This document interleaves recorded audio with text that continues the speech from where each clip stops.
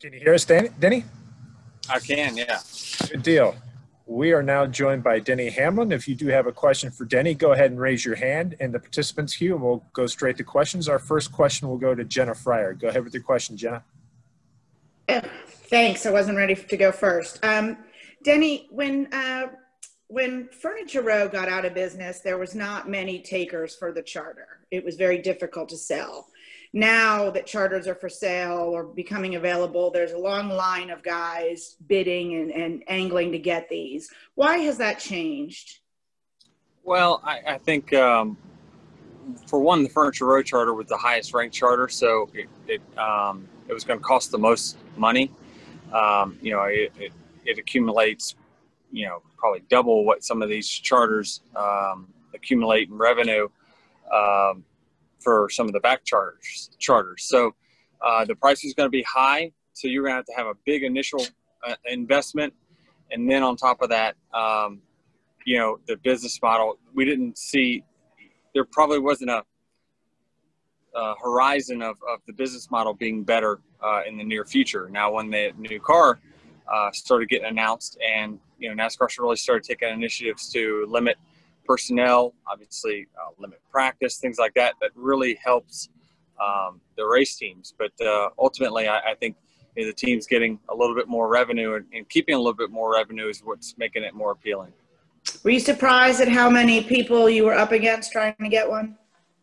No, not really. I knew that there were going to be quite a few takers for that particular charter, but before we even became interested, we knew that there was a list of people that were bidding. So I just was happy that it ended up the way it did. And obviously, Bob and his organization with Larry was great to work with through it. Thanks, Denny. Thank you. Our next question will come from Claire B. Lang. Go ahead with your question, Claire. Thank you. Let's turn to Talladega, Denny. And how do you feel going there? You're in such a good position in points, but you have a win at Talladega, 13th best finish there. That's your stats as far as Talladega looks. How do you look at it? Each race is individual and different. I think, we obviously know we can win there. It's just a lot of it is circumstances. A lot of it is, kind of putting yourself in the right place, which you don't always know what that place will be. It's historically the playoff race at Talladega is pretty wild because you've already got, probably 2/3 of the field that's been eliminated. That's, really not racing for much other than trying to win. And you got some other ones that are, it looks like going to be, fighting tooth and nail for stage points. So, I suspect it'll be pretty wild again, but I'm confident that all of our cars are good enough to win every time we go there. It's just sometimes it's a number game where you don't, we're as Toyota as an organization, we're short on numbers from everyone else, so we just kind of count on other people to get selfish at the end and try to use them. So, do you think that anybody will lose their mind trying to do something that, we've seen it be pretty laid back lately at races we thought were going to be crazy? Will it bust out one race like at Talladega where all of a sudden there's a different mode or not? Because Talladega usually is like that. Yeah, I don't think it'll be any different than, we've seen crazy races at Talladega with a lot of wrecks, and we've seen some that don't have a lot of wrecks. So I think it depends. I don't think that anyone has a certain mode that they can switch to that will make them do something they haven't before. I think everyone kind of knows how everyone drives at this point, and you kind of just plan around that. You got to be aware of who you're racing around and how aggressive they typically are, and just try to put yourself in the best spot. But this race is unpredictable. As it could be no cautions, it could be 12 cautions. So we just don't know. You have fun at Talladega. Good luck. Okay. Thank you. Our next question is going to come from Woody Kane. Go ahead with the question, Woody. Hey, Denny, appreciate your time. Was hoping to get you to skip ahead for us next week. I asked Chase Briscoe a minute ago about the differences between a Roval type course where you're headed next week and a purpose-built road course in terms of how you drive them or attack them. What would you describe the differences as? Yeah, it's so the way the Roval is tough is that I think, they paved some parts of it, and then they used previous asphalt from like parking lots and whatnot, or, access roads for other parts of the track. That's all fine and good, but like the Roval just doesn't have as many passing zones, and typically good road courses have, lots of passing zones. So like the Daytona road course, for instance, I think there was 6 legit heavy braking passing zones where once you get going through the infield of the Roval, you kind of just are stuck there. You're not really, there's maybe one corner that you can kind of dive bomb in there and make it work, but it's kind of follow the leader or follow the car that's in front of you for the most part once you get into the infield of the Roval. It's very narrow, off camber, bumpy. So challenging, yes. I'm great with challenging racetracks. It's just you want to have passing zones, and the Roval struggles a little bit with passing zones. Our next question will come from Michael Shelton. Go ahead with your question, Michael. Thank you very much. Well, Denny, you're on the pole this weekend at Talladega, and you've been in every position possible when it comes to that racetrack.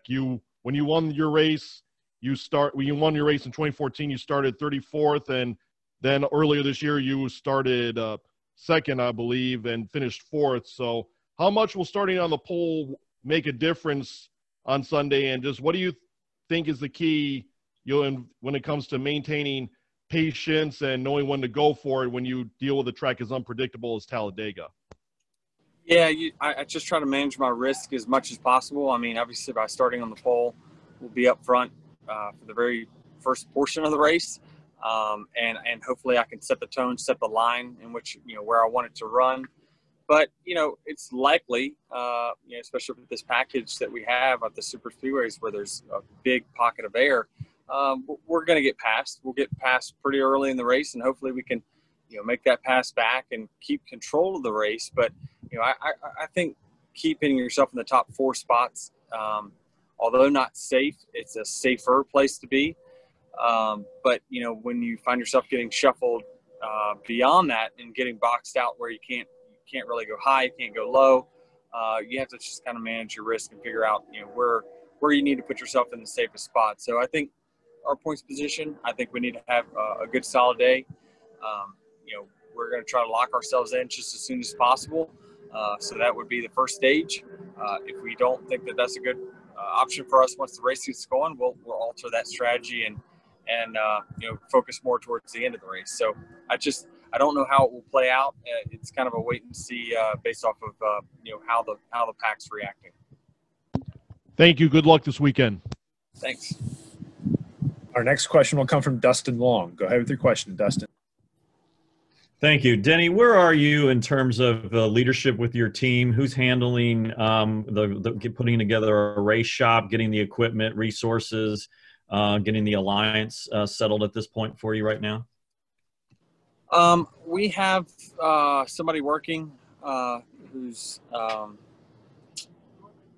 don't know whether I'm supposed to say or not. We have someone working, former team president, who's kind of facilitating everything. He's working on an interim basis, helping things get going, taking kind of the load off of me for the next 6 to 7 weeks. So there's a lot of work that's got to get done.